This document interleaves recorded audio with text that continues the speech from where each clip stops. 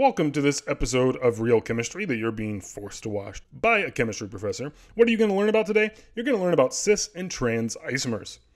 First up, we're going to talk about what isomers are in general. Then we'll talk about when you have cis and trans isomers. Turns out it's when there's a double bond. And then lastly, we'll do a bunch of practice problems so that you can identify things as either cis or trans. First up, what's an isomer? Well, isomers are compounds with the same formula but different structures. So here we have C7H16, and on the right we also have C7H16. Both of them have the same number of carbons and the same number of hydrogens. They have identical molecular formulas. But on the right we have regular old heptane in one linear structure, and on the right we have this crazy branch structure. So different molecules, same formula. That makes them an isomer. So whenever they have different structures, but they have the same molecular formula, we have an isomer. There's all sorts of isomers in the world. We're just going to talk here about cis and trans isomers. To start thinking about that, let's take a look at drawing 2-butene. So butane has 4 carbons, and the 2 and the ene ending tell us that there's a double bond on the second carbon. So I could draw it like this.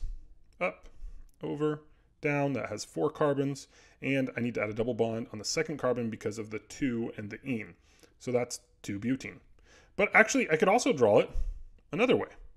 I could draw it like this.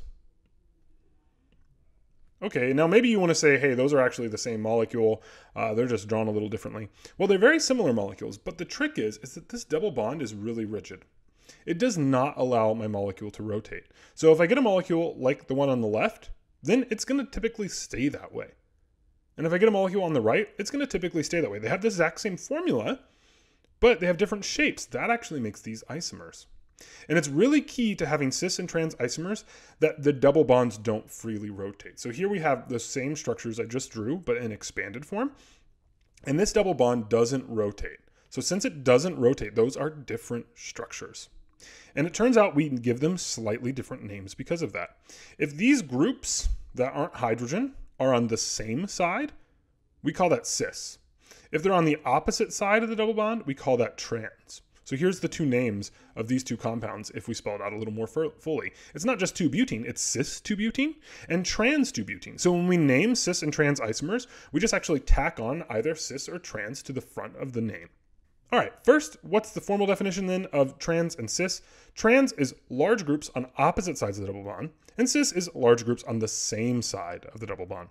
And now let's work a bunch of practice problems where we go through and tell the difference between compounds to deciding if they are cis or trans. How are we going to do that? Well, here's the steps. We're going to draw a line parallel to the double bond through the molecule. And if the large groups, read their non-hydrogen groups, if the non-hydrogen groups are on the same side, then it's cis. If they're on opposite sides, then it's trans. And if they seem to kind of follow both, then it's actually neither cis nor trans. Let's apply this rule here with this molecule. So we're going to use a line going parallel to the double bond. So notice that goes straight through the double bond along with it. It's just like we start by drawing the double bond and then we extend it in both directions. That's what we mean here by this line that's parallel to the double bonds. And now we look at the big groups. Chlorine, it's up top. CH3, it's on the bottom. So they're on opposite sides of this line, okay? And that means that they're trans. Let's look at another one. Here we now have a line angle structure, which can start to be a little more confusing, but if we follow the same steps, we'll be good. Draw a line parallel to the double bond. Cool. Now circle the groups. One group here, one group here. Okay, so one is on the left-hand side and one is on the right-hand side. That means, again, we have a trans molecule. All right, next example. Now we got a huge structure. And lots of people are like, whoa, I'm freaked out. That's huge. Well, go ahead and just follow the same rules. Draw a line along that double bond. Boop. That's not the best line along the double bond. Let's do that. Okay, perfect. And then we circle the big groups. Guess what? That one's above the line. That one's above the line. So since they're both above the line, that makes that a cis isomer. Here we got a crazy molecule with a number of substituents hanging off of it. Follow the same steps. Line going through the double bond. We got a group here, and a group here. All right, notice that this CH3 and this CH3 are on opposite sides of the line. So that would seem to suggest that it's trans. But This chlorine and this CH3 are on the same side, which would seem to suggest cis. So since we have some sort of clues telling us cis and some clues telling us trans, this is actually neither. So this molecule is not classified either as cis or trans. So we say this one is neither cis nor trans. All right.